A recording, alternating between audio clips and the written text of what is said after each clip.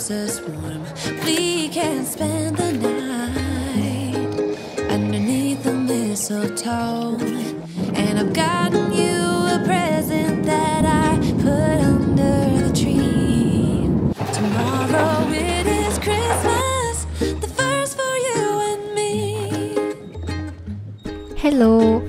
My husband and I got married back in 2019, but we haven't really went for our honeymoon until late last year. We were super excited for the trip, and the first thing we did was to get the car from the car rental company at the airport.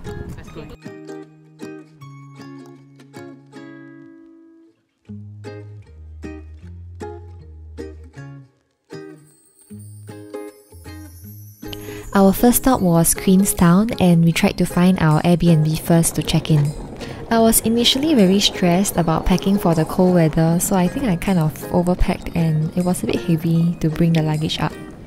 Throughout this whole trip, we tried to book places with ensuite bathrooms, and for this one, it's quite near the town centre and we chose to do without a view in exchange for the more affordable room. The moment we went out, we realised that it was a mistake to not pack any sunglasses for the trip, and the sunlight was really very strong. We didn't have anything planned for our day of arrival, so we just randomly jalan-jalan around and went to this tacos place that my friend recommended. Although we felt a bit sad for our budget, but the food here was pretty good. It was a little bit too salty for our liking because we are used to eating at home and my cooking is usually a bit more bland, but other than that, it was a great first meal in New Zealand. I told my husband to film me during our first grocery trip here, but I'm not sure what he's trying to do. We are gonna be spending about 2 weeks here and we wanted to cook as much as we can to save some costs. I was also very nervous and also impressed about using digital payments overseas. After walking around for a bit, we googled ice cream near me, which brought us to this place that was pretty packed. We took our cones outside to breathe in New Zealand air and freeze in the cold.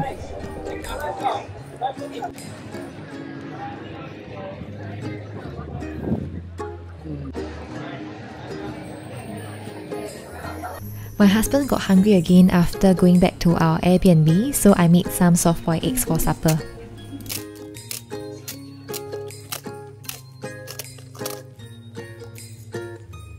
I was super excited to try out this brand of oat milk, and it turned out to be my favourite drink throughout the whole trip.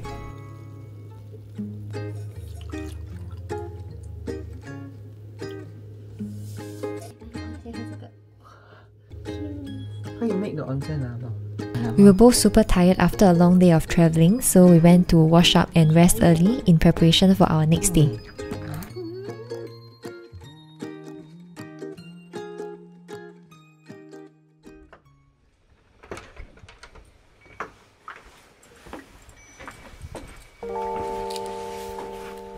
I was pretty ambitious and I wanted to see the sunrise, so we went out the very next day at about 6 AM.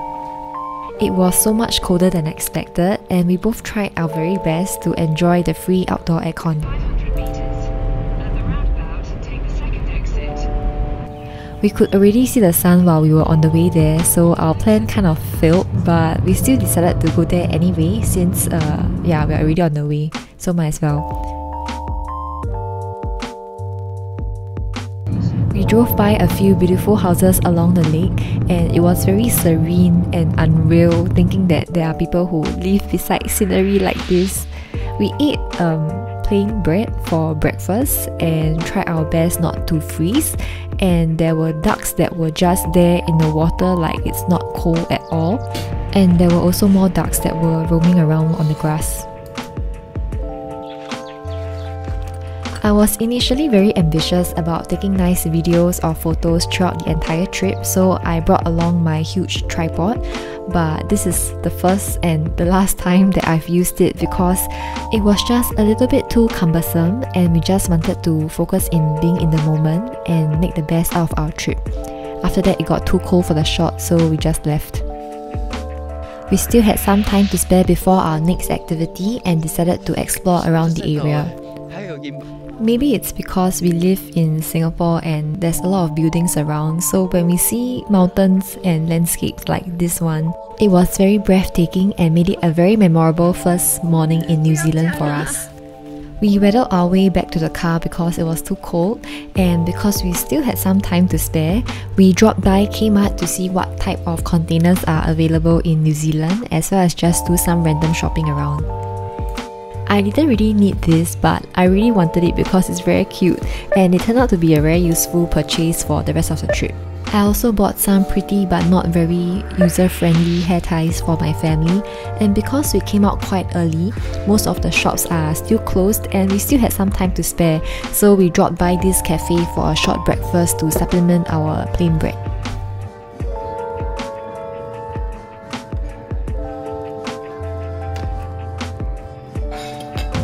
Our free time finally ended and we went to our next place, which was onsen hot pools.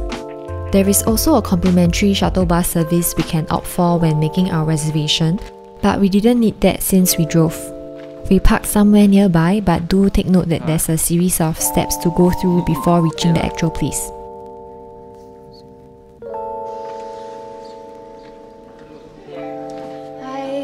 After choosing our complimentary snacks and drinks, the staff showed us where the changing rooms were and brought us to our reserved hot tub.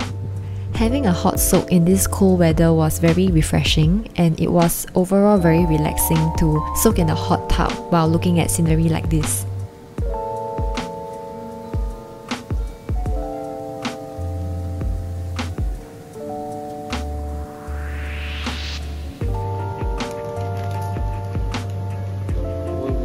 Unfortunately, the relaxing moment didn't last long because I dropped my camera into the hot tub, and while I still had cameras left because I was very kiasu and brought 3 cameras, or maybe 4 including my phone, I was still very affected because it was my very first vlog camera.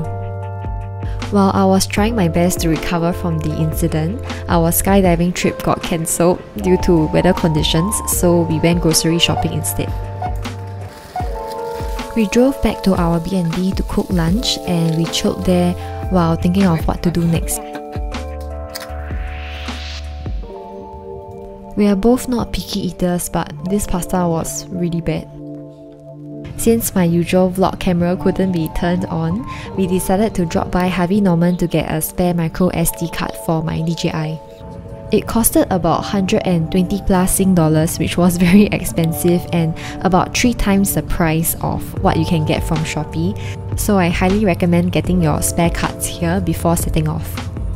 Being a professional passenger princess, I have a lot of time to scroll when I was in the car, so we decided to go for this at the very last minute. It was about 6:10 PM, which is quite close to the closing time, so we managed to have the whole cabin to ourselves.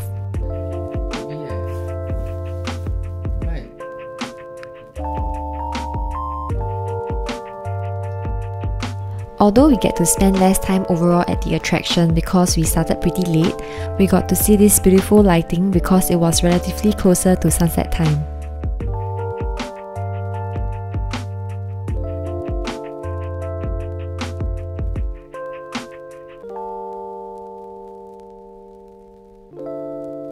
Some parts of the attraction were under some construction and we had to walk quite a bit to get to the luge. We were very familiar with the entire setup cause it's very similar to Sentosa, but replaced that with a beautiful scenery with blue skies at the back.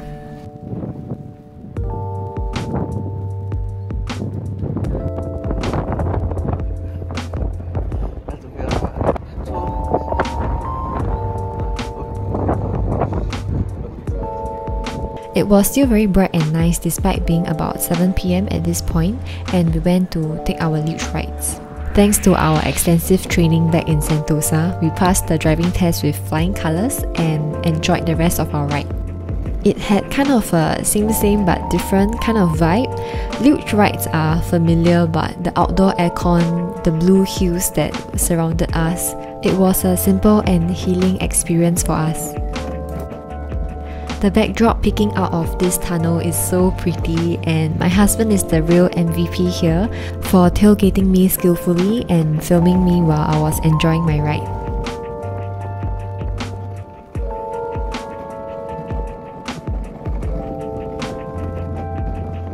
After that, we went back to our Airbnb and had a simple dinner with Maggie Mee along with the other foods that we bought during our grocery trip earlier today.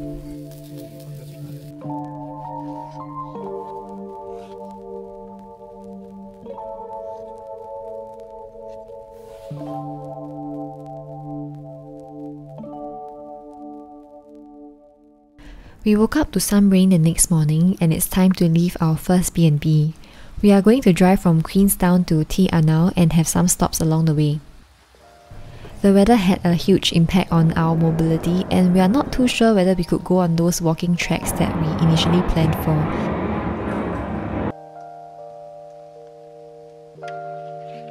The day started a little bit gloomy and we hoped that the weather would clear up slowly. We passed by this place called Jack's Point and saw some nice houses, so we decided to make a stop there while we had our breakfast in the car. We had some kombucha together away from the rain while looking at some mountains. I cut up some apples to help us stay awake during the long drive today. Our journey from Queenstown to Anau will be about 170 plus km, which would take about 2 or 2.5 hours without any stops. Before we moved on to our scenic drive along State Highway 6, we took one last look around the estate and admired these beautiful landed properties. My husband is the main driver of the trip, so I had a lot of free time, like look out of the window at sheep and mountains and clouds and the sky. It was also quite easy to drive because it's mainly a straight road with the next turn being in like 100 plus km, so it was relatively straightforward. We passed by this walking track but couldn't get in and it was too long for us anyway. Throughout your drive, it's good to take note of stopping bays or road shoulders like this one so that you can pull over and park there while you take some photos or just take a rest. We stopped by a little bit further down the road and went out of the car to get some fresh air.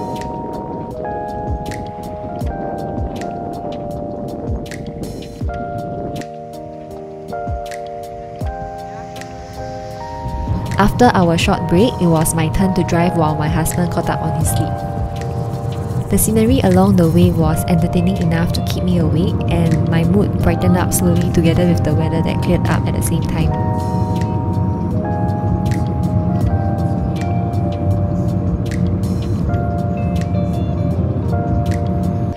We made a stop at Guston for lunch and a toilet break. It's also useful to take note of signs like this to maintain an optimal bladder health during your long drives. We plotted a stop in Guston because we wanted to visit this honey shop we read about on the website, and honey made for very nice gifts for our parents.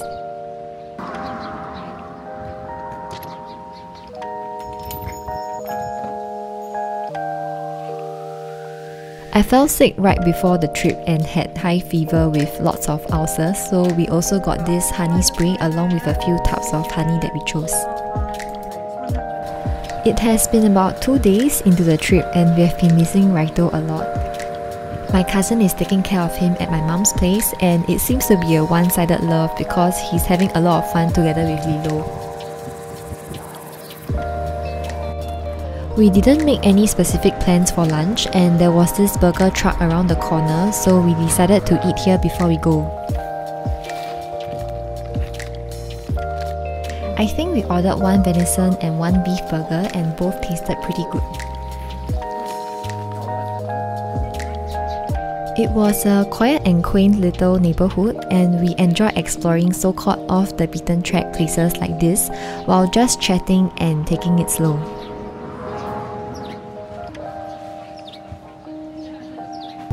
After lunch, my husband had a lot of energy to experiment with my camera and here I was driving for the second lap.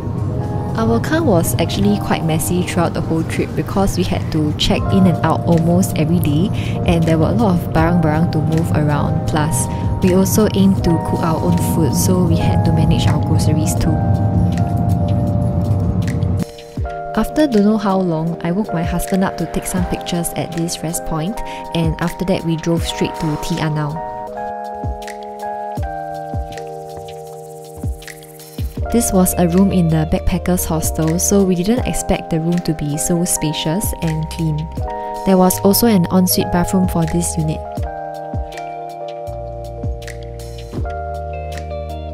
The accoms had an herb garden that we didn't use, and the first thing we did was to label our groceries and place them into the fridge. We only had one scheduled activity planned for the day, and the meeting place was a 5-minute walk away from our accommodation. We had to take a ferry to the Glowworm caves, and the ferry was very similar to the one we take from Harbourfront to Batam.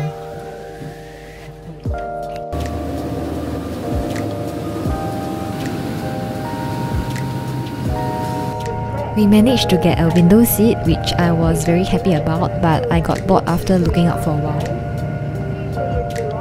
We learned about the life cycle of a glowworm and went around the cave using the constructed steps. Photography and videography are not allowed inside the caves, but it was still a good experience exploring them. The tour guide will also point out any clusters of glowworms that he or she spotted, so you'll definitely see some. The most memorable part of the tour was riding a small boat down a small stream inside the cave, and there were so many glowworms when you look up, just like stars. A small downside was that we couldn't really hear the tour guide because the water gushing sounds were too loud, but I think it can't really be helped. We went grocery shopping again back in town, and there was this cookie that was apparently quite famous in New Zealand, but we didn't really like it cause it was too sweet. It was also very nice and quiet here, and we caught a double rainbow on our way back. We visited last November, which was about spring-summer, and it's a good time to visit because the days are so long. As usual, I went overboard and spent too much time cooking, but at least my husband's craving of having fried eggs was satisfied. The stoves here didn't heat up as fast, so moral of the story is to just cook something simple and don't be so extra.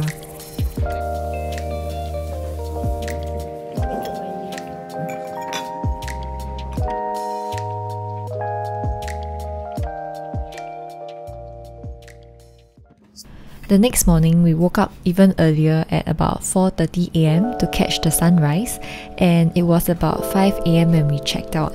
We rushed out of our AirBNB, but only to see that the sun has already started to rise.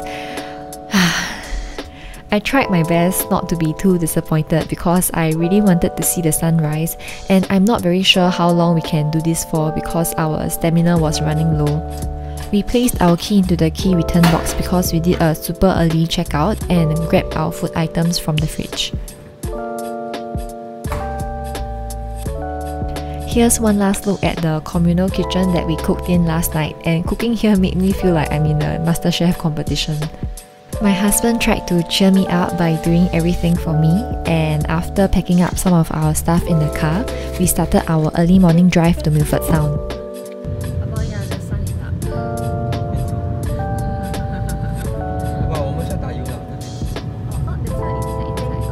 Over here, we kind of made a mistake by not stopping by the petrol kiosk before driving off all the way to Milford Sound. We wanted to reach as early as possible for the sunrise or what's remaining of it, so we decided to move on, but there are no petrol stations all the way up in the mountains.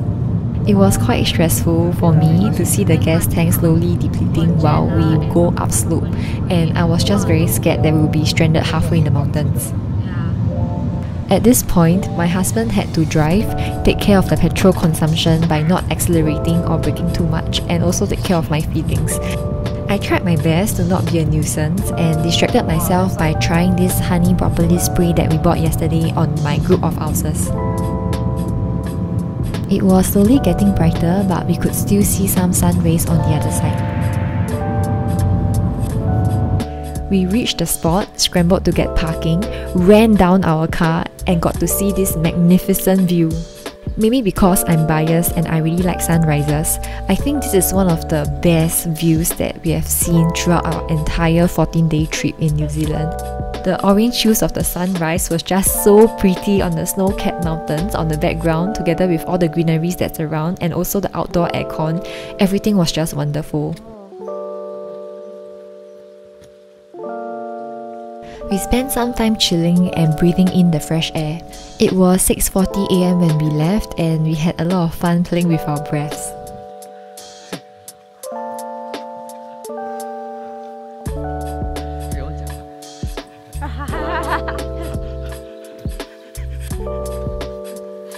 We parked here right beside the Mirror Lakes, and it looks like a really spacious road shoulder. We wanted to answer our nature's calling, but the call had to be made in a phone booth like this. This would be the format of the toilet near nature walks or in those conservation areas. I wasn't very used to it at first, but it got okay after a while. The toilets were also surprisingly not smelly, presumably due to the cooler weather. This was a little bit further down from the Mirror Lakes, and following the footpath, we got to enjoy an unobstructed view. I don't like chocolate, but I saw my husband eating it, so I wanted some. And I gave it back to him after I lost interest. I brought my favourite oat milk along, and we had a simple breakfast in the car. While planning our itinerary, we catered about 20% extra time for our driving. This is so that we can stop whenever we want to and when we pass by those scenic viewpoints. This way, I find that it's easier for us, but mainly for me, to enjoy the drive without feeling overly stressed about following my schedule. Or do you know where we can, like, don't have No, it's okay, it's okay.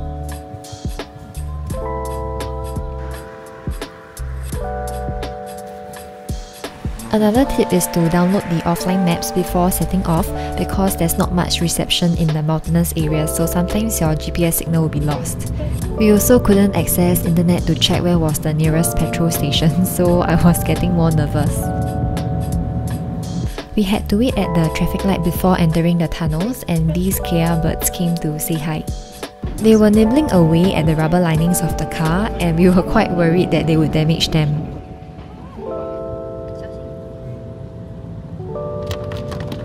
It started to drizzle and get foggy, so we hoped that the rain wouldn't get bigger so our cruise won't be cancelled. I asked my husband to stop again, probably for the third or fourth time this morning, and went down of the car to enjoy this beautiful view. Before going for our Milford Sound cruise, we stopped by this cafe to get some hot chocolate. We were also very excited to meet a fellow Singaporean here who was on a working vacation, and we had a short chat about her experiences in New Zealand so far. She was also a lifesaver for telling us that there's a petrol kiosk here, and so about 3.5 hours after starting our drive, we found what we have been looking for. At this point, despite reaching Milford Sound early, we are actually gonna be late, so we started running to the cruise centre. Because there was no internet or Wi-Fi, I couldn't access my booking, and I couldn't remember which operator I booked with. Just as I started to panic, they managed to figure out which one we are going for based on the cruise timing that I booked. And I'm very grateful for the kind ladies that helped us that day. For the entire trip, we used Klook to book our activities as much as we can, because it's just easier to have everything in one place. For this cruise, we booked the Milford Sound Boutique Small Boat Cruise, which is not the popular one by Southern Discoveries. Not sure whether it's cause of the timing, but there were fewer people on this boat and we really enjoyed the small and cozy trip. The tour guide was pretty funny to me, and we also had access to free flow coffee, tea, and also some cookies.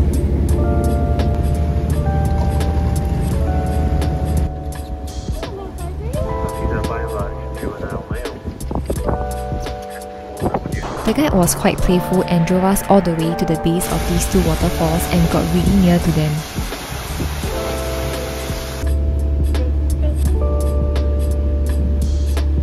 After the cruise ended, we went back to our place of comfort, which is the petrol kiosk. We didn't want to pump full tank because petrol was more expensive in this ulu place here, so we just set it at $60. We are not too sure what this message meant, but after checking our statement, we realised that they made 2 charges but refunded one of it, so I guess it's some sort of a holding amount.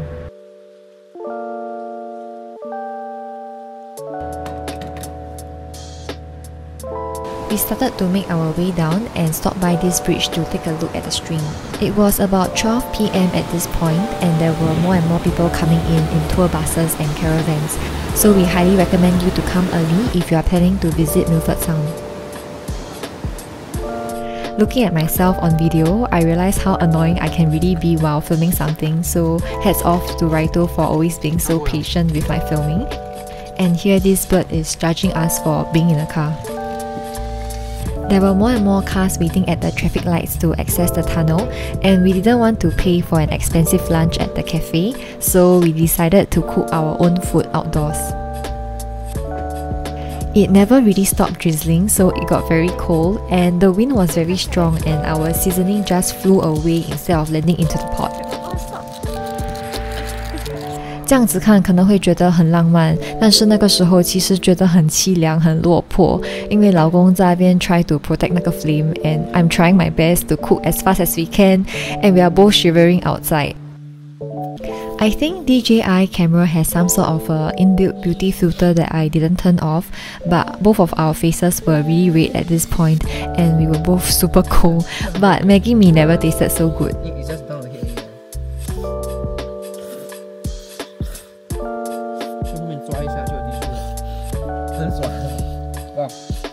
Looking back, this was probably also one of our fondest memories of our New Zealand trip.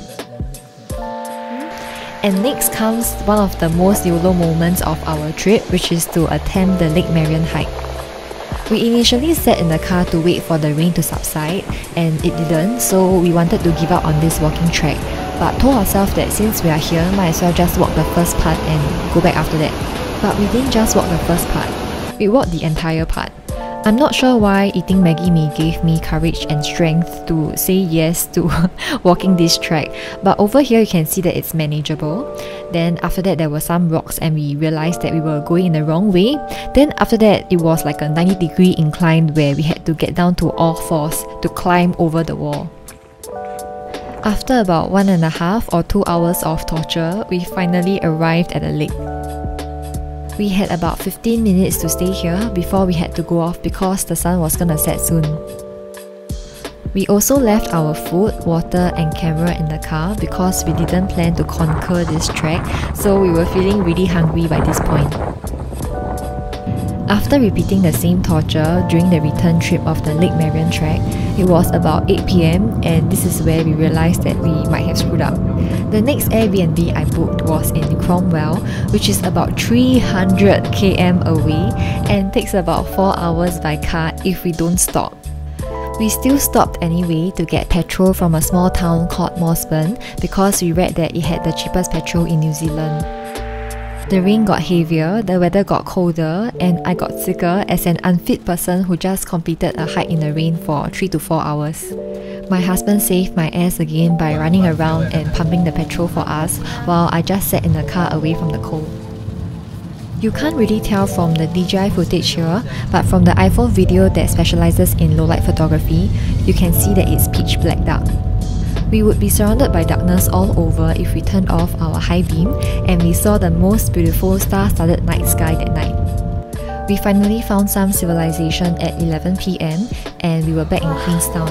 The only thing that was open at that time was Mac's, so we had no choice but to eat that. Despite what it says on the packaging, it didn't taste nice.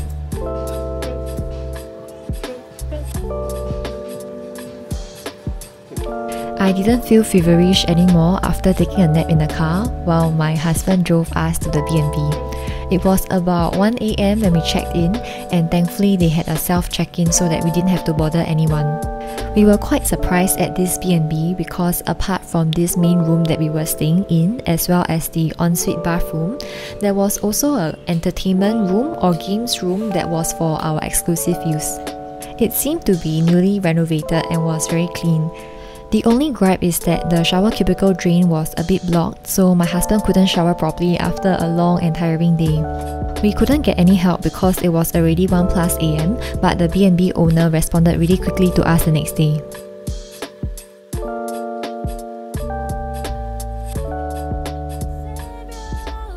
That's all for the first 3.5 days of our trip where we explored Queenstown, Garston, Anau and Milford Sound. Hope you enjoyed this vlog, and if you'd like to see more, please stay tuned for part 2. As always, thank you for watching and bye!